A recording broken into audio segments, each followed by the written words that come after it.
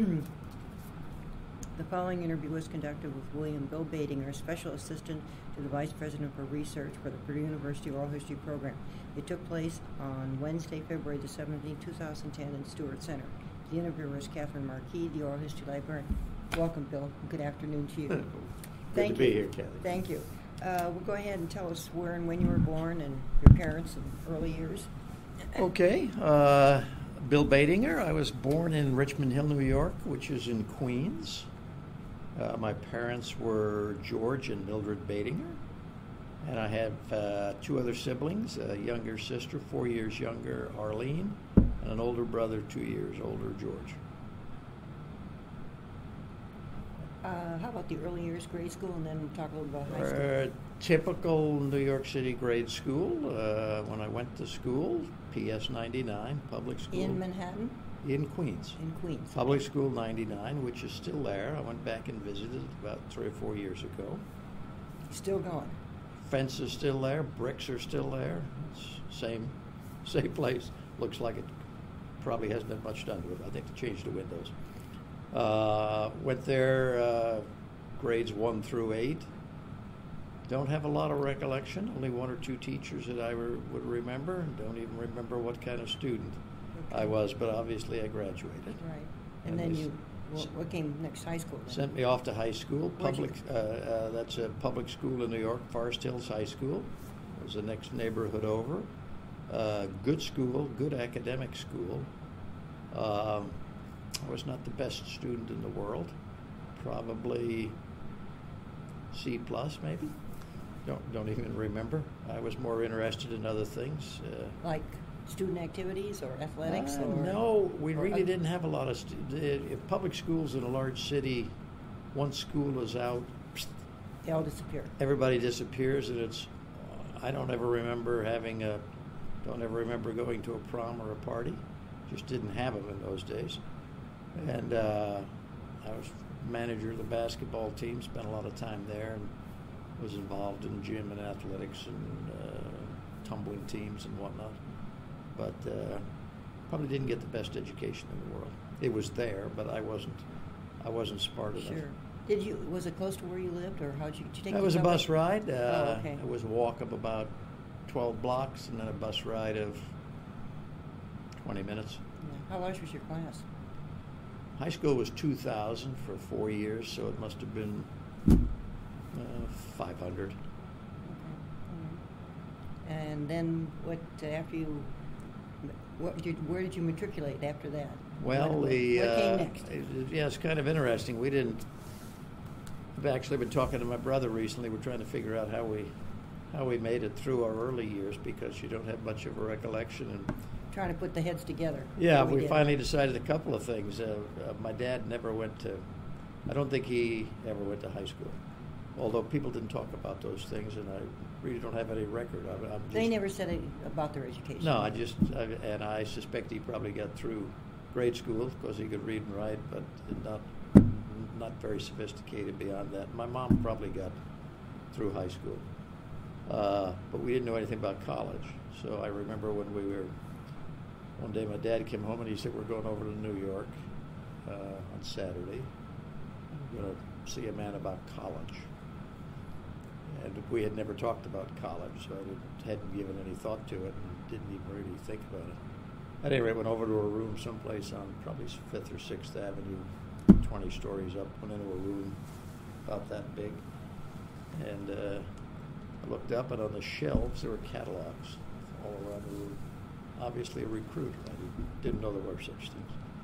I told him what I was interested in. I thought I was interested in engineering. Don't have any idea why, because I didn't know what an engineer was or what they did. At any rate, he walked around your father's or the recruiter or somebody? Recruiter. After about 20 minutes, he walked around, pulled a catalog off of there, which I can see to this day. It was gray with blue on it, which were the school colors, as it turned out. So that was Marietta College catalog, Marietta, Ohio. Small liberal arts school on the Ohio and the Muskingum River, where they come together and join. So my brother and I borrowed Dad's car during the summer and drove out there. And I looked at it, and obviously it was At that time, Marietta was probably a town of 6,000 or 7,000, I would guess, and you could walk from one side to the other in about 20 minutes. And I'd grown up in New York City and been all over the city. I thought the rest of the world looked like that, but once you get west of the Hudson River, it's a little bit different. I know.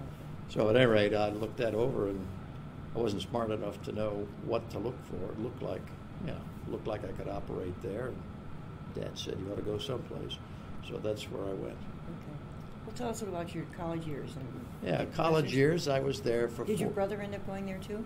No, he pulled a different catalog off the shelf, and he went to New England College in Hennica, New Hampshire, which was a business, among other things. It was really a small school.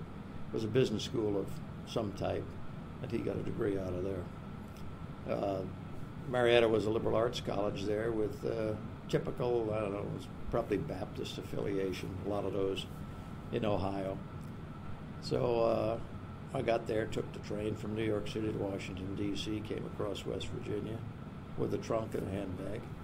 And that's how I started my career. Picked me up on an old school bus, and I moved into a men's residence hall dormitory room there. And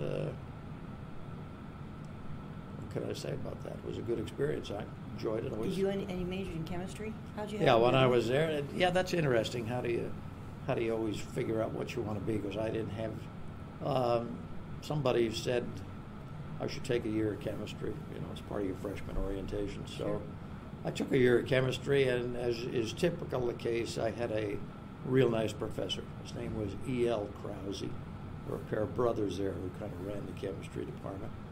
And he was a good teacher and easy to work with. And when I got done with the year of chemistry, he said, take another year, which was the second year of chemistry. Somebody else was teaching that. Mm-hmm. So I took that, and then by the time I woke up, I had a chemistry degree. So I majored in chemistry and physics. Okay. And I was a little better student there, but I was not a great student. What was campus like? Did you join any clubs when you were there? Oh yeah, I was. Okay. I bloomed there. I was a very shy youngster and didn't go to parties, didn't date, didn't just kind of work. Dad always found work for idle hands, so I had gotten a pretty good mechanical education. I was probably 14. I could do a valve job on your Model A if it needed it, and get it back together and make it run, and so I had that skill set. And so when I got out there, I just took chemistry and physics. I was in student government. I don't know what I was, vice president or something of the class. I was big in fraternity. I was president of that a couple times. And I probably grew socially there, which was probably a really good thing.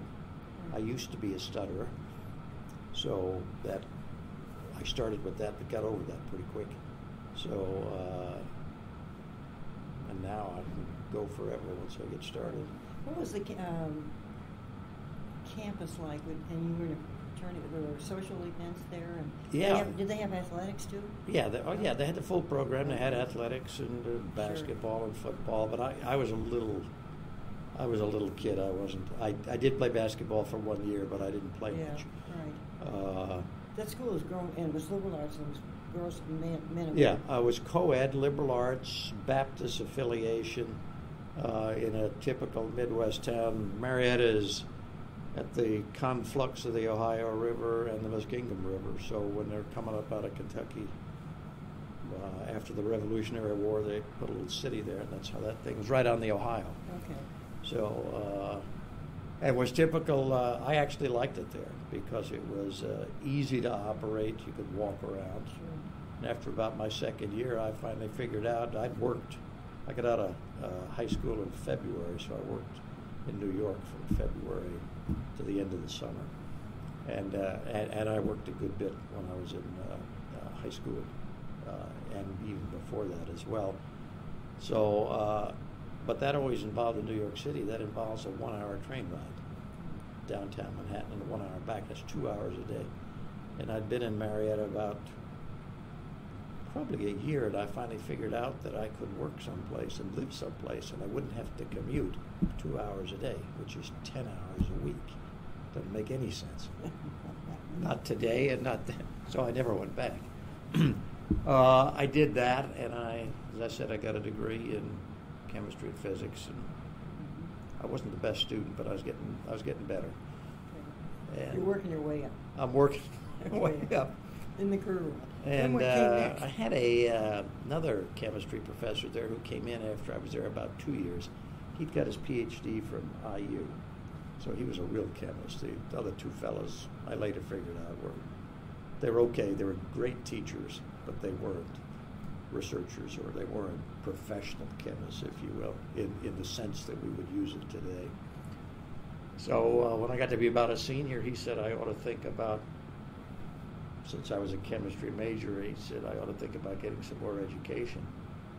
And so I sent off some applications to various schools, and it's kind of a funny story. I got one offer for a teaching assistantship at Iowa State, and I was pretty well resigned to going to Iowa State. And then late in the spring, I got an offer from Purdue to be a teaching assistant here, come to graduate school. And I think they paid $100 a year more, and I looked at it. It looked like it was about at least 300-400 miles closer to New York. So that's how that choice was made. Pure serendipity. I wasn't smart enough to know which school might be best or which school might fit me better.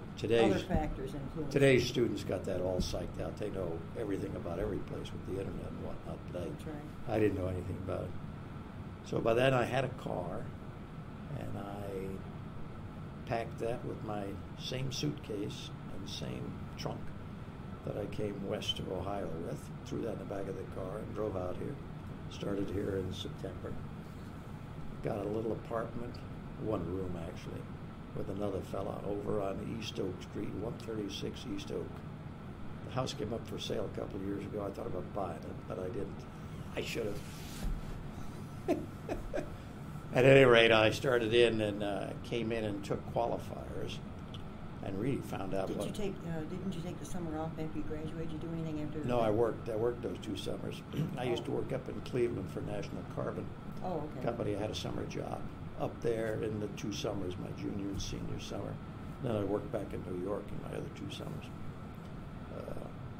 We didn't have a lot of money, so I needed to kind of make things work one way or another. Right. But that's how I got out here. And when I got here, I took our qualifiers in chemistry. I probably held up the bottom 30% of that curve. It was not good. So I wound up taking quite a few remedial courses. And first year, and not the best student in the world there either. But I kept getting better as I went along. I did that, and did that for about 3 years. I was working on my master's degree, worked with Walter Edgell. He was a physical chemist at Purdue. Who was the head of the department at that time? Earl McBee. Earl came in the late 40s or early 50s, and was head of the chemistry department. And it was interesting. That was an interesting time. I wasn't quite smart enough to realize it then, but research was really just starting. If you go back into the late 40s and early 50s, I got here in 1955. And people were the university was just thinking about research. They were actually doing some. But in the chemistry department, we'd had fairly active research in the 30s and 40s, but it was all industrial. And Earl McBee was also president of Great Lakes Chemical Company at the time. He didn't found that company, did he? No, somebody else founded it, but he came along and was director of research. So while he was still at Purdue. While he was still at Purdue. That eventually led to some problems, but that's a different story. So that was just, the 50s is really when NIH and NSF got started, so we were just beginning to see the influx of reasonable amounts of research funding so you could afford to build your department. So the 50s and 60s was a lot of growth on campus, both in funding from the state. In the 60s, you could get 10% in a year raised, because I remember getting it once or twice. 10%. 10%. Well, you have to realize times were growing there. I know. It's like when people say I made $2, or when you say the fees, I always have to jump in because I think of the researcher. You have to put it in the context of the time in which this was being experienced or done. I'll put this in context because a teaching assistantship in chemistry at that time was $1,500 a year. It's a 10 months appointment, $150 a month. And my take-home pay, I remember exactly, was $133.70. What about the tuition? Did you have to pay tuition? No. Oh, they covered tuition. And for $133 a month, I ran my car, had a small room, usually with somebody else, and had enough to eat, go to the movies, buy a little gas. Wasn't bad. You could survive. Oh, I was doing better than surviving. I was enjoying that. Yeah. So, and that's. Did you stay in the same place when you first came here? No, I actually moved around. I was 133 East Oak for about a year, and then moved over on State Street. A lot of houses have. You know where that church apartments is in on the there. corner of Lutheran Church? There's an empty lot right next to it. That's where I was, right across from the Triple X.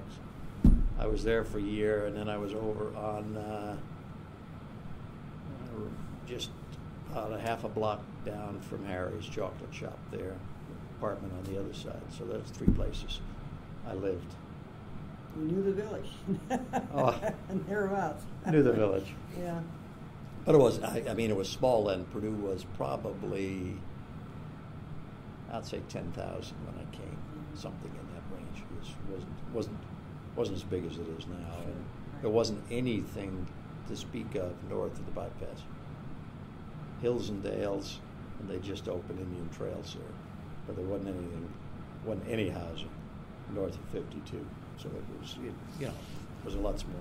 And also where the research park is, that was all open country. That was all open country. Purdue property, ag and whatever. And 65 wasn't there, and 52 was the only way to get to Chicago, and that ran right through the middle of Lafayette. That's right. And Well, still does. the bypass was in Sagamore Parkway today, but nothing beyond that on the other side. Okay, well, tell us then when you finish what tell us about. So I was working on my master's degree. I just about had that done, and somebody came up to me one day and said, "We have a." Oh, I was also teaching, obviously teaching assistantship. I enjoyed that. I think I was good at it, and so I was toying with the idea of maybe being a teacher someplace. And somebody said there is a. They came to me because I wasn't particularly looking at that time. They said there's an opening up in Calumet to teach chemistry. At that time, it was an extension center. It was a 2-year institution. It was not a 4-year. But it was affiliated with Purdue. It was. Oh, sure. It was Purdue Calumet, but we had a funny name for it. Basically, it was only a 2-year program, and then you transferred down to the main campus. And they had 2 buildings when I got up there. I went up and looked at it. And it was mostly at that time commuter campus, and wasn't a lot of people up there, maybe 1,000 or 1,200 or some number like that. So they needed somebody to teach chemistry up there, and so I taught chemistry 111, 112, and 109 and 110, which is for pharmacy students. The other one was for ag students, and also taught maybe a lab section in 115, 116, which was the engineering chemistry. So, and I did that. Did you live up there?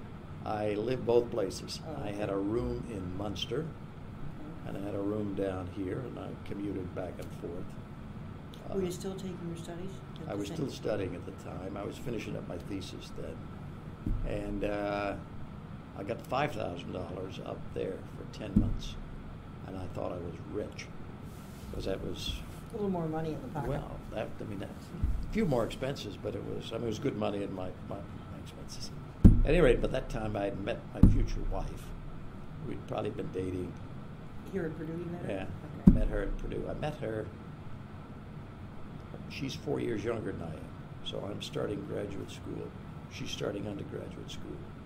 And we used to have office hours. When you were teaching a course, you had to have posted office hours over in the FWA buildings, which is where most of that was. You remember those, but nobody else. The permanent temporaries. Yeah, nobody else. That was 1955. When I walked into those, they told me these are temporary buildings.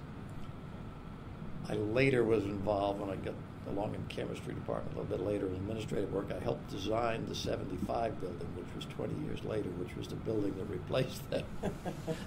so that worked out reasonably. At any rate, I had met Paula, who turned out to be my wife, and I met her the first year I was here. She was having trouble with chemistry, and if I recall, she failed it. We won't put that on there. At any rate, she came to office hours. They were looking for help on a course with a girlfriend of hers, who we still know today and visit with a couple times a year. And but where was she from? She was from a little town south of here called St. Bernice, which is about 15 miles north of Terre Haute on the Illinois line. Small farm. Her dad was a farmer and a businessman.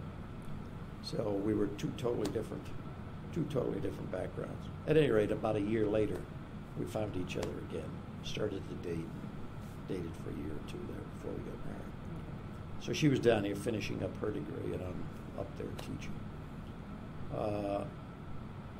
And those were exciting times, because the year I was up there was the year the Russians put up the Sputnik, which was 58, and 58, 59, I guess. And that was that was kind of a fundamental change, because it did two things. It pushed science, really pushed it along, because the federal government realized that you needed to spend money, which they started to spend even more of. The arms race was going on with the Russians, so there was a lot of activity there. At any rate, life is filled with serendipity. So about the time I'm finishing up the year up there, a gentleman on campus here who was in the chemistry department, John Amy, you may know John. Okay, John's been retired for 15, 20 years. He came up to me one day and said, "We have a job opening down here on the campus. We're looking for someone who is kind of understands chemistry, is good with their hands. We're starting a program where we're trying to help faculty and students learn how to use instrumentation and repair instrumentation and design new instruments, and in other words, help our research program grow to an extent that it hadn't been developed before." And by the time I was also probably interested in getting back to campus here, because Paula was here. So I said, at any rate, I had to interview Earl McBee for that job. And John, who turned out to be my mentor for about 30 years, gave me some great advice when we were doing that. He said, it's budgeted for $7,000 a year, but ask for $7,500, which is what I did, and I got it. And $500 was a fortune. Sure. So at any rate, I took that job, came back down here, started to work, and we were married the end of that summer. And then she finished up her last year down here, and I took that job over. Funny story with this. At the time I started that job, it had the title of with rank of instructor. And I didn't realize it at the time. I didn't realize it until almost 6 or 8 years later. But we did not have any administrative professional staff at that time. There was none. There were only 2 classifications. One was clerical and service staff. The other one was faculty. There was nothing in between. No administrative positions, which gives you some idea of how the place operated and the size of it. So when and $7,500 was what I was making. $7,500 was outside the range for clerical and service staff, and I wasn't faculty because I wasn't hired into a faculty slot. I was hired into what we would call AP today, but we didn't have it then. So at any rate, about 5 years later, I finally figured out that I'd been there long enough that I had tenure, even though I had never came in with even an understanding of tenure and how it operated, because I was really just a graduate student at the time. And so at any rate, eventually I wound up with tenure for reasons which were just administrative. And but at any rate, I wasn't on a tenure track path, and I didn't have the responsibilities of a faculty member. So at any rate, I spent, by the time I was done, I spent the late 50s, all of the 60s, and the 70s up to about 87 in chemistry, about 30 years roughly. Mm-hmm. What about that? You did that conference on molecular structure or mass spectrometry in '67. You were involved in NIH, got this grant, McLafferty. Yeah. And there was a picture in the newspaper that we have the archives in the newspaper stuff up there, and I saw that. You actually do your work well. We were always big in mass spectroscopy. Here's what big in mass spectroscopy meant in 1958. We had a mass spectrometer, and in this group that I was working in, I ran that. So I knew a little bit about mass spectroscopy. In 1960, Fred McLafferty was here. He left in 65. He came in 60 or 61. We, the Department of Chemistry, wanted to get into the mass spectrometry business, which there's a million people doing it on campus now, but then it was a new field, right, relatively new. So at any rate, we wanted somebody, and we hired Fred McLafferty from Dow Chemical. He was working in Framingham, Massachusetts. We interviewed him and hired him here. And we wanted to get his laboratory set up, and as part of his setup package, we bought him a mass spectrometer, which was a consolidated electrodynamics machine from here to that speaker over there. It cost $110,000. If you can imagine this in 1960 or 61, we were really getting into the big time. And at any rate, Fred came, and I worked with Fred and helped set up that machine and train students and do all the things you do with a machine like that. So that was the first of them. We had Fred McLafferty. In 1965, Fred got a better offer and went to Cornell. We looked around for somebody else, and we identified one of the best mass spectroscopists in the world at that time. It was John Bynum out of England. He worked at ICI over there. Joe Foster hired him eventually after a little negotiation, and he moved here, so I just transferred over and worked with him for about 3 years, every day side by side. Brilliant mind, great mass spectroscopist. I did some really good work along the way with him. And he was here for probably 3 years, and after about the second year, he was getting kind of lonesome for England, because he was an Englishman and he traveled back and forth between here and England. Yeah. So that we looked around again, and Dudley Williams out of England, who was another prominent mass spectroscopist, said, "There's a guy you ought to look at." And everybody said, "What's his name?" This is Graham Cooks. And where is he? Well, he's in Kansas. He was on the faculty at Kansas, maybe there about a year or two. But an up-and-coming fellow, and he'd known Dudley Williams in England after he came from South Africa to England. So at any rate, the chemistry department eventually hired Graham to run that laboratory that was left after John Bynum left. So I got to work with Graham for probably 3 or 4 years on a daily basis. Great mind. He's every bit as good as John Bynum or Fred. Done a lot. He's pretty good. He's got an operation there with 45 people in it currently, with a budget of about $2 billion a year. He's good. At any rate, I got to work with him for 3 or 4 years, and we're still very good friends. So, and my job involved really an odd combination. I worked with all the faculty in chemistry, helping their research programs. And this was the way research was going. Research was getting to be big time, and you couldn't do everything you wanted to do yourself, so you had to have help. So that's how that went. And along the way, I got a good education and lots of Good experience too. lots of fields, and probably turned into an analytical or a physical chemist. Probably better described as an analytical chemist. And spent a lot of time working on a lot of different projects, and all the time working with John Amy and being mentored by him. The university is as you know, is a hard place to figure out how it operates and where the PowerPoints are and how to get things done. And it changes. And it's constantly changing every day. And John was my mentor, and he was extremely good at that. And he shared everything he knew and had me in conversations about how things were done. So I was wise beyond my years, based on the interactions. Was he on faculty? John had a funny position.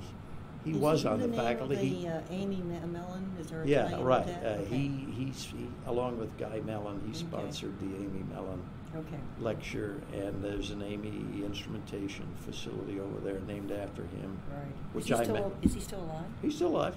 He's out here in the same house he's always been in. Oh, okay. He's out here in Ravinimi, Okay. which he developed by himself after he came here as a graduate student. So, as I went along here, people kept giving me more things to do in the chemistry department, and I gradually, in 1978, Dale Marjoram was elected department head. We usually have a rotating 5-year department headship. And Dale had the brilliant idea that he needed help, so he wanted an assistant head and he wanted an associate head to spread the load out a little bit, because he wanted to keep his research program going, which is the model they use in chemistry. And so he asked me if I wanted to be assistant department head. Well, I had never thought about it. I knew the whole department. I knew all the people. I knew what their programs were, but I didn't have any experience in administrating. Didn't even really know how you might administer. At that time, about 50 faculty and whatever the size of the program was.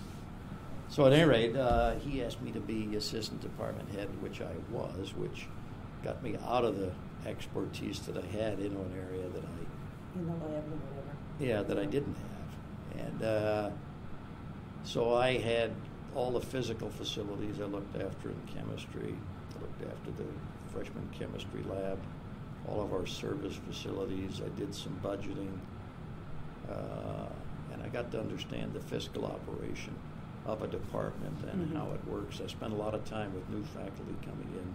Probably worked with 25 of our faculty over the years. Help them get set up. Help them get set up, recruit, help them how to operate at Purdue.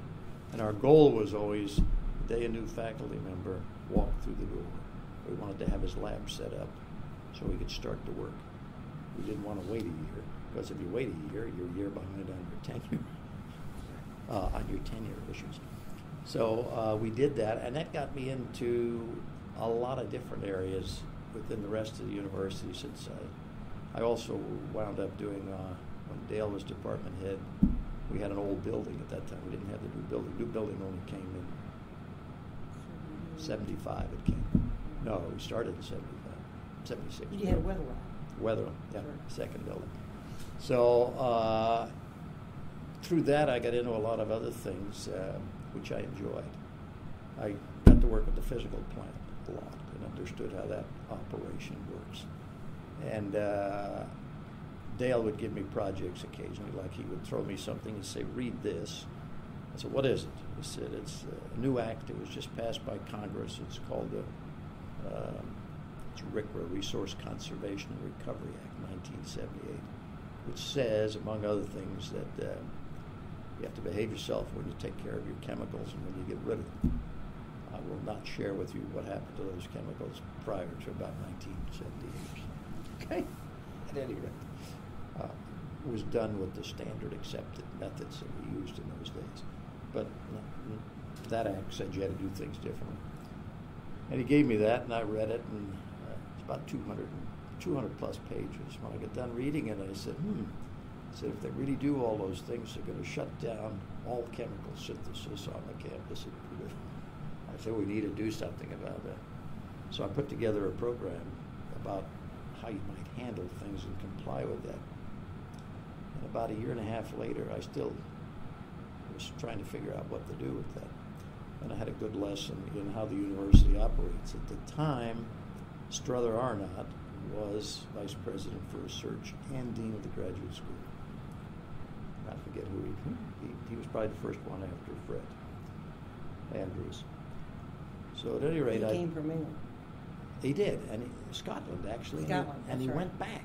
Yes. And he went back, and he's now the head of one of the most prestigious. I don't know if he still is, but he was head of. I forget which one it is, but it's one of the most prestigious schools, I think, in Scotland. At any rate, I talked to him for about a year and a half and told him what the problem was and suggested what ought to be done, and nothing happened. And I finally said, well, we need to do something about this eventually. So at any rate, I figured out another important lesson. I figured out he didn't have any money, which I now know to be true because with the BPR, I know what's in their budgets. So I said, well, that isn't going to work. So I then had a very good idea. We had a brand new fellow came down to campus to head up purchasing, and he was just finishing purchasing and moving over the physical plant.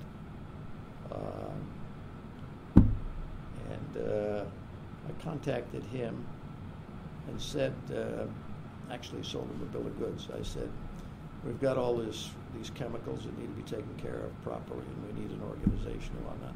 And this is really just a garbage problem. It's just like picking up the trash. It's the same thing. Originally, everybody wanted to charge for it. I said, if you charge for it, nobody's going to do anything with it. It's going to go the same place it goes now. So at any rate, that was Ken Burns. So Ken was in charge of the physical plant. I would oversee Ken, and he understood the problem instantly, and he had money because he had all the money in the physical plant. So we eventually put together a program. It was actually Mike Compass and myself and Bob Squires and Joe Olinsky and 4 or 5 people around campus. So we started a program, and I worked with that for a year or two to get it going. And then the physical plant took it over and still has it. Sure. And that solved that problem. So that's, again, a valuable lesson in how And also knowing the context and things and how to handle it, and explain what really the need is. Yeah, and you got to get somebody to pick the ball up and run with it. Because, right. So, and then I had a lot of fun. I also, the other thing Dale Marjoram had me do was our labs were very old. That building was built in the original building was built about 1923. So it had a good bit of age on it, didn't have adequate air handling systems in it. And almost went the same route as the one I talked about later on. That one was first. And I said, we need some money to get a renovation program started. We look around, nobody has any money. It took about 4 years. We finally went down to the state legislature, convinced them that there was a need, and started our current R&R program, repair and renovation, which gets money occasionally now, depending on the budget situation, but at least we got a program started, and that's renovated, I don't know, an appreciable portion of the program. Right. We now have an active program there, but actually started that just based on the needs out of chemistry, and eventually got people to understand what was needed there. So I'd worked with the physical plant a good bit there. Then got into all sorts of interesting problems. One, am I boring you with this? No, go ahead. You throw out whatever you want. No. We had, as part of that repair and renovation, one of the big problems. Was that the big start of when they didn't have it before that? There was no program before that. What we did, our previous mode of operation was we built a laboratory. Whatever we put in it, that was fine. And when we knocked the building down, we replaced it. That was your repair and renovation. There were no funds available for repair. Yes, I remember. There was no support. Yeah. So, in other words, now we have money set aside to repair roofs and upgrade facilities. We did have a program previous to that. We had a program for classrooms, and we had one for lecture halls. But nobody ever thought you needed to do any repair and renovation in a laboratory. So that worked out pretty well. After I got done with repair and renovation, what I do was we'd also inventoried the whole campus as part of that program to show what the need is. If I remember, my estimate was 30 years and $100 million it'll take to get, and we probably spent close to $100 million by now. We're not done yet. We're just starting on Lilly Hall this past year, and that was about third or fourth in the priority list. That's a huge project, Lilly Hall, to redo that. So at any rate, I then got interested in the problem when you renovate laboratories is you have all these fume hoods in them, and they take about 1,000 cubic feet a minute of air in and blow it right out the roof, single pass, and you have to heat it and air condition it. Most of our labs were built with not enough air coming in, so the buildings were under mild. Built years ago. Yeah, where you weren't near as concerned about health and hygiene and things like that. So I did a little survey and figured out we had, I don't remember at that time, we had probably 87 hoods in our chemistry building. And I looked at it and said I need about twice this many. And I said, how are we possibly going to do this? Get twice as many hoods in here? We won't be able to open the doors in the building because all the air will go out. So I came up with, eventually, to make a long story short, I took our fume hoods, and I was pretty handy, and I had electronics background and whatnot. So on a weekend, I got an electrician, and we rewired one of the hoods and made a 2-speed hood out of it. And so at night, when people went home, you just threw a switch, and the hood would run about a 1/3 speed. So all the air, heated and cooled air that we had, that time we didn't have much cool air either, was wasted through the building. So from an energy conservation standpoint, I then figured out and designed 2 more labs, and eventually went over to the physical plant and got Bill Ehlers, who used to be in charge of that. I said, Bill, I can save you a lot of money. I can keep from burning up a lot of coal here. Because he had the bill. Part of it is how you fund the university. Physical plant's got to give you heat and cooling. And it's in their budget. So if I could save him, and it turns out I could run the hoods in a building for about half the energy load that you had before, if you put some capital cost in. And he saw the benefit of that pretty quick. He gave me $18,000 and said, why don't you go do a lab, see how it works. So Phil Fuchs at that time was just planning to leave and go to Cleveland. So we had to renovate his laboratories. So I made his a guinea pig situation. That was the first high energy efficient lab that we had on campus. At any rate, I had a lot of good times doing all those things. I would think so, right? In various ways. And my most interesting escapade was Dale Marjoram came to me another day. You know Dottie Murphy? Remember Dottie Murphy? She's the one that worked for Brown. I never met her. I don't think I No, ever met her. she worked for department head in chemistry. You're thinking of her Brown secretary, whose name was I forget. a little different. Bartow Pope gave me her name, I thought. But Dottie Murphy, I remember. Yeah, okay. Well, at any rate, Dottie was supervising secretaries in chemistry. And one day Dale Marjoram came to me and said, Bill, I want you to supervise the secretaries of chemistry. And I said, Dale, I'm good, but I really don't know anything about that and wouldn't know how to go about that. He said, just do it. So at any rate, I did that for, I don't know, a year and a half. Each one of these is a real learning experience because you pick up different wisdom. Right. I understand how to, women think a little bit differently than men. So that was very good. Didn't she handle the thesis checking and thesis formatting at one time too? I think she was involved in that. I remember that, yeah. She's now retired though. Dottie's been retired for 15, 20 years. Yeah. Okay. So at any rate, that's 30 years in chemistry and then you moved. Tell me how the technology commercialization came about. Well, one day, this is all serendipity. One day, I know. We all have that. Bob Greencorn, who at that time was vice president for research and probably dean of the graduate school, and he came to me one day and said, Bill, somebody thinks you would be a good director for our Office of Patents and Copyrights, which is in the Purdue Research Foundation. And I knew him. I said, Bob, I said, I don't know anything about that. And I really didn't, because it was patents and patenting and license agreements and whatnot. And I was busy in chemistry at the time. I forget exactly what I was doing there. So I said, no, I don't want to do that. And so he went away, and I think he got Bernd Weinberg, I don't know if you remember him, out of speech and hearing, got him out of there, and he ran it for about a year. And then he left and went out to Arizona. And Bob came back to me again. He said, I'd really like you to take that job. So at any rate, we talked around it a little bit, and I finally said I would. And I said, tell me what the job is. And he said, well, screwy job. He said, you'll be half-time in the Division of Sponsored Programs. You'll be Associate Director there. And you'll be half-time as Director of our Office of Patents and Copyrights. So it's a split job, two different jobs. Both of them, as it turned out, bigger than half-time jobs. University's famous for that, as you know. So I said I'd do that.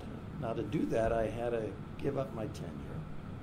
But I didn't care because I wasn't using it anyway, and I always figured if I couldn't find a job, tenure wouldn't be what kept me where I was. So I gave up tenure and went out. Of course, I had a half-time appointment in PRF, so they couldn't get that worked out because I was paid half from university funds and half from PRF funds. At any rate, I went out there, and I had an office which was extremely small. Is this at the research park? You out there? No. Oh. I was in ENAD. ENAD, okay. ENAD on the third floor. I remember. I was there. Up there by the news service on the back end. And I looked at that thing when I got there, and I had 1.5 people working for me, and I was half-time. And I don't remember, we had probably 60 disclosures a year and 6 or 10 or 15 licenses, something of that order of magnitude, and probably income of maybe a couple of $100,000 a year at best. At any rate, I looked at that and started to see what could be done with that. And first thing, we obviously needed more bodies in there. And after about, I worked under those circumstances for about 2 years, understanding the business and the 2 new jobs that I had. And my job in the university was negotiating industrially sponsored research agreements. So I had to negotiate with all the industrial research, and we had a reasonable bit at that time. In fact, we have a lot more today. And then the other half time I spent doing patent and copyright work, which was interesting because I, again, got to interact with even a bigger circle because now I was working with the whole university as opposed to chemistry. So so it was a little bit different, and it was also, I was looking at all the technology that comes out of the university, which is really kind of fun because it's like a candy store to play with. So I did that, and before I was done there, I was there about 12 years, and we built that up. Eventually, I had by the time I left, I had probably 8 people, maybe 9 people. And I got our revenues the last year I was there. I think we had 2.4 million.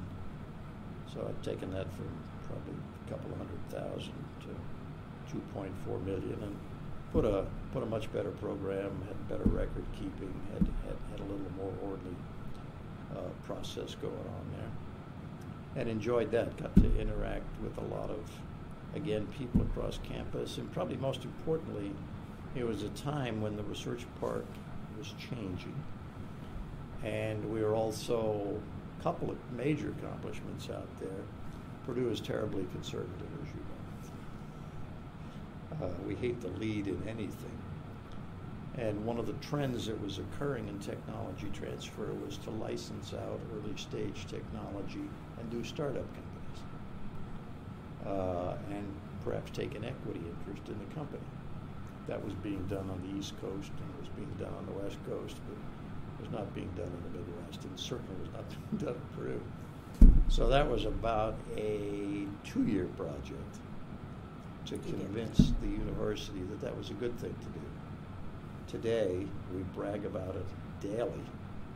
I saw the numbers, we have 12 startup companies done last year, and we tout the job creation and things that are going on, 100 of them or whatever the number is. And there weren't any there in 1995, not zero. In fact, it took 2 years to convince the university that there might be some merit in it. And we finally wrote a book of about 20 or 25 pages, documented what we wanted to do and what good practices across the country were in that area. And I'd have a sit-down meeting with Steve Beering to convince him that this was a good thing to do, to allow us to do that. At any rate, he said, yes, I think that's a good idea. So in 1995, we started 2 companies. One of them is Cook Biotech in the research park, which now probably has 200 people working in it. The second one is Endosite in the research park, which has, last time I looked, about 80 people in it. 2 great examples of what you can do with that. And happen to be lucky, those are the first 2. You never get 2 out of 2. So it doesn't happen. There's a pretty high attrition rate. But those happen to be good technologies, and we recognize them for what they were. So that blended on. By the time we got to 2000, by then those things like that were accepted and people were more excited about doing them. But I learned a lot there, and that was 12 years. And then then technology transfer, but then they did a review and things. Now to your current position, what you're doing now. Right. Okay. I had worked for Gary Eisen, who Bob Greencorn was vice president for research, and Gary Eisen was kind of his number 1 person. And then later on, Gary became vice president for research, but that was quite a bit later. So in the 12 years that I was out at OTC, I reported to Bob Greencorn, but reported through Gary Eisen for the most part. So the university wanted to bring in someone else to run tech transfer. Maybe I wasn't doing a good enough job at that time. At any rate, the university wanted to bring someone to do it. So we did bring in someone who really was impressive and very aggressive. She was here about 3 years. They asked her to leave. But we won't get into that. So at any rate, Gary said, what would you like to do, Bill? I said, well, I wouldn't mind coming back. He said, okay. He said, we'll make you special assistant to the vice president for research. Please write your job description, which I did, and it's the same thing. That was... Boy, oh boy. That's the way it was. And so I came back over, and I didn't know... I understood some of the things the vice president for research's office did, but didn't understand... just... Let me interject. At that time, the grad school and vice president for research, which used to be one, had been split. Yeah, let's see. That's been back and forth about 3 times. Struther Arnott, who I mentioned earlier, had both positions. And when Bob Greencorn came along, I think he... Ringel? Yeah. Ringel only was... No, Ringel was provost. But he was also the grad school before he came over to academic over there. He was the dean of the grad school. That's right. Well, but that also has to do with the question you asked, because we kept splitting that. I mean, we'd have them together for a couple of years, or one person, and then they decided there was too much work for one person, so they'd split it into 2 jobs. At one time, Greencorn had both positions, and he also had just one position. And Gary Isom replaced Bob Greencorn, and he had grad school. He had both titles because he worked half-time in the grad school, and then the research. And in fact, that's how I actually got to meet Struther in 1986. I was in a hot air ballooning for a while. Okay, and I had a balloon, and one day I happened to get over the old log fountain in front of Hubby Hall. Somebody else took a picture of my balloon, and that wound up on the alumni magazine. I got a call from Struther Arnott one day, and he said, Bill, I'd like to get a copy of that picture that was on the cover of the alumni magazine. And I said, why do you want one, Struther? He said, it's the only view of campus that shows my 3 offices. He had one in Lilly where he did his science and biological sciences. He had the one down in Young in the graduate school, and then he was also vice president for research. So I said, okay. That guarantees the picture. Yeah, well, but it goes to your question that that position went back and forth. So Gary had that, and so I worked with Gary, and sure. I worked on conflict of interest and getting technical and invention reports from faculty. Worked on research development. We want to start a center, so I'd gather some information for him on that, and so that led to the job I currently have, which has been since close to 10 years, probably since 1990. And you were with Rutledge, who had the job before. Oh, yeah, okay. Right. Gary, well, no, there's several more in there. Oh, but he was the most recent before Buckus came. That's right. Gary left and was replaced eventually by Luis Proenza. And then Luis left to be president of Toledo. No, Akron. Akron, okay. I always get the two of them mixed up.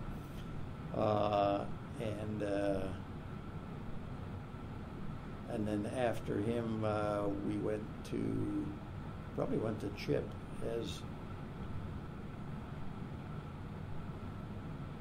I'm thinking maybe Gary was after Proenza. And then Chip came along. That's and right. Then they split. And then they split, and we've had several people down in here. So at any rate, I've had a lot of fun. A lot of challenges and initiatives. Yeah, I didn't. You step in and do. You know, this whole thing is and just. Eat Bill's on. Yeah, I mean, it's just an adventure. You just go from A to B. Let me ask you. One of the things that you've been involved in was that is BASI, mm-hmm. right? And are you still? How did that come about? You've been connected with them. The newspaper well, actually, I read. The story on BASI is the following. When I was back in chemistry, we were looking for an electrochemist, and people said there's a very good fellow up at Michigan State. We ought to get him down here to Purdue. He's too good for Michigan State. His name's Peter Kissinger. So the department recruited Peter to come down, and I got to know Peter because I was involved in instrumentation, and he was very involved in instrumentation. And Peter at Michigan State had set up bioanalytical systems as a company and was running it out of his kitchen up in Lansing, and it'd probably been going maybe 2 years or a year and a half or some relatively short period of time. When he moved down here, the company was beginning to show some success, and he needed a building. So he was looking around for a building. Well, first of all, when he moved down here, he had it in his garage, which is out on Lorraine Avenue out there. So he was out there for a year and a half, and then he said he wanted to get a building to go the next step and have a little more room to operate. And my wife, Paula, is in real estate. So to make a long story short, she found him the building at 1205 Kent Avenue, which was a kind of consulting and conference building. was there. It was about 8,000 square feet, that building, if I remember. And Paula was in real estate, so she was the broker on that arrangement and got Peter together with the people that were selling the building. And there was a commission came out of that. And we invested that commission in BAS stock. So that's how I got associated. Okay. But it was in the research park, though. It originally was in his garage here. No, but Kent, the building was in research. Yeah. Now, it's not the current building. But the first one, the one on Kent. That first one is on Kent. The second one is on Kent as well. Okay. So, but that's totally Peter's doing and conception, and to bring that to fruition. And along the way there, he asked me if I would consider being on the board of directors, bringing some wisdom. I'm not sure what. But I said yes, and as a result of that, that turned out to be about a 30-year adventure. Yes, I know you've been at it for a while. There. Yeah. And I recently gave that up. I'm trying to cut down on some of the things I'm doing. Oh, okay. What about any other local, are you in any other boards or organizations, local community involvement? I've been associated with West Lafayette Economic Development Commission. Somebody would be Sonia Marger. Early in her career, asked me if I'd like to be on. At that time, I was probably doing tech transfer. This goes back into about early 80s, 82 or 83, because Sonia was, as you know, was mayor forever, 20 something, at any rate. But early in her career, she'd asked me if I would like to be on the West Lafayette Economic Development Commission. I've been on there ever since. And that has been really enjoyable and rewarding in that the current strategy for growth in terms of West Lafayette, as you know, is unusual. There is no industry here. So, what are you going to try and grow? Right. But we do have a research park, and as it turns out, that's been the engine for growth in West Lafayette, and it's perfect synergy because you can draw technology from the university, tech transfer, funnel it to the research park, start companies, hire people. Those people live in West Lafayette, go to school here, pay taxes here, so it really turns the pendulum. Right. And works out very well. And over the years, we've incorporated that into the West Lafayette economic development plan. So that was that's how we got there. Any awards or honors that you'd like to share with us? Do you belong to any professional associations? Connection with the technology at all? Are there any? Yeah, we actually started a group here called ALMA, Analytical Laboratory Managers Association, which was a group of people who did things like I did in chemistry that I described earlier, but didn't have any professional association to share information with. So about 4 or 5 of us, Claude Lucchese from Northwestern and another fellow from out in Iowa, got together and just had a little conference. Probably had it at Northwestern originally.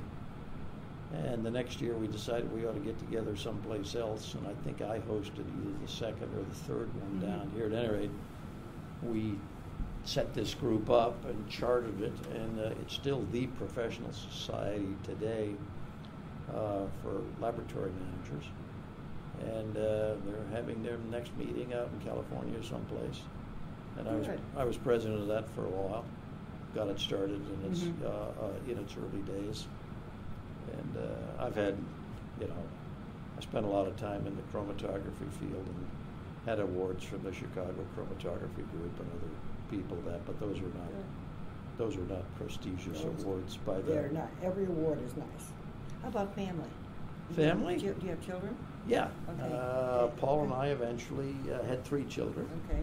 Did any come to Purdue? We were married, moved over to Sheet Street, 120 and a half Sheet Street, had an apartment there for about 4 years on the second floor of a house owned by Mrs. George Stafford, whose son George was police chief for the West Lafayette Police Department for a while, and rented that place for $100 a month. Turned out to be 95 because I cut the grass for $5 a month. And at any rate, we lived there for 4 years after we got out of graduate school. She graduated. Paula then taught out at Otterbein for about 5 years and commuted back and forth.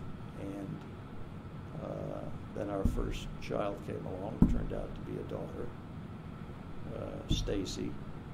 And then we're on the second floor of an apartment there. She's getting to be about a year old, and this is getting a little tiring, walking up and down the stairs where the kids want to go out. And so we thought we ought to have a house. So I looked all over for a house, and eventually turned out the fellow that I had taught chemistry 111, 112 for, Henry and Lois Ritz, was a biochemist in the chemistry department. He was going to move up to Ferris Institute in Michigan. So he wanted to sell his house, and I knew him, so I talked to him. I said, what do you want for that house? He says, 1,400 square foot on 3/4 of an acre, just off the edge of campus, just north of Westwood, up on top of the hill there. I said, what do you want for that? And he said, I want $25,000 for it. I said, well, that's great, except I don't have $25,000 because the bank at that time made you have 25% down, and I didn't have $5,000. I only had about $4,000, and I needed a little bit of that to do something around the house. At any rate, to make a long story short, we finally bought that house from Henry and Lois. It turned out I'd taught for Henry for 2 years, so we knew each other. So bought that house for probably $24,000, which today is, here's 3/4 of an acre. That's worth about $75 today. And the house, wise investment. Actually, I suffered over that because, again, a great mentor. I was going to buy that house, but I added up. We now had one daughter. Okay. And probably another one might have been on the way. No, wasn't on the way. So I had one daughter here, about a year old. And I added up all the income that I had. My salary, I started at $7,500, I told you. This was a couple of years later, so I'm probably making about $8,000. And the rule was 2.5 times your gross salary. You could afford to pay for a house. Well, I wouldn't quite get there. So I went to John and I said, John, I'm thinking about doing this, but I'm really, because when I added up all the money I had less than $300 uncommitted for the year among the expenses that I knew about. And I knew, got a young kid here, I got to have a few new expenses. So John again gave me some of the best advice they ever had. He said, the thing you don't know is that your salary's going to get better. Now we're back in the early 60s. It's probably 63. So that raises were pretty good at that time, and things looked great. The economy was going good. The department was going good. My career was probably looking pretty good at that point. I couldn't look at it real well, but he could. And so he said, go ahead. He said, go ahead and do it. Don't worry about it. He said, it'll be the best investment you ever made. And turned out to be, right? Turned out to be. So that was how that came about. And we then wound up and had a second child, who's my son, Bill. He's 4 years older than Stacy. And then we have another boy who's the youngest yet. He's 2 years older. Okay. And so did they come to Purdue? They all came to Purdue. Uh-huh. They all did different things. Where are they? What are they doing now? Well, Stacy got a degree in industrial engineering here originally. Must be 25 years ago now. And she left and worked for DuPont for about 20 years. And then DuPont did some internal changes and sold off their fibers and fabric division and basically furloughed her. And the company that bought the division that she was in, at that time she was playing with a little development activity within DuPont on smart fabrics. She's fabrics and finishes. So she'd been working on putting wires in cloth so you could make sensors out of it. You could measure various parameters associated with the cloth. The company that they sold that division to didn't want to have anything to do with that. They were just trying to make fabric and fibers and sell them. So They didn't want that at all, so she worked out a deal to buy that division from the company that had bought that from DuPont, and also got DuPont to put a little money into it. So they did a startup around that technology. And she worked with that for about 2.5 years, got some venture capital people involved, kind of hand-to-mouth existence with all the usual problems associated with startup companies. Yeah. And we're about to go bankrupt, and we're trying to get the company sold, and they eventually sold it to Adidas, which is sports, and they were interested in putting sensors into fabrics. And so when they sold the company, she got a 3-year contract with Adidas to help them do the transition. She's still working for them now. Oh, that's great. So that worked out. Sure did. Great. And Bill, he got a degree in mechanical engineering. He's the middle child. Got a degree in mechanical engineering technology, and went down to Indianapolis and worked for a machine tool company down near Herco, and currently works for Bemis Paper. He sells shrink wrap. He's a salesperson now. He sells shrink wrap. You know, shrink wrap.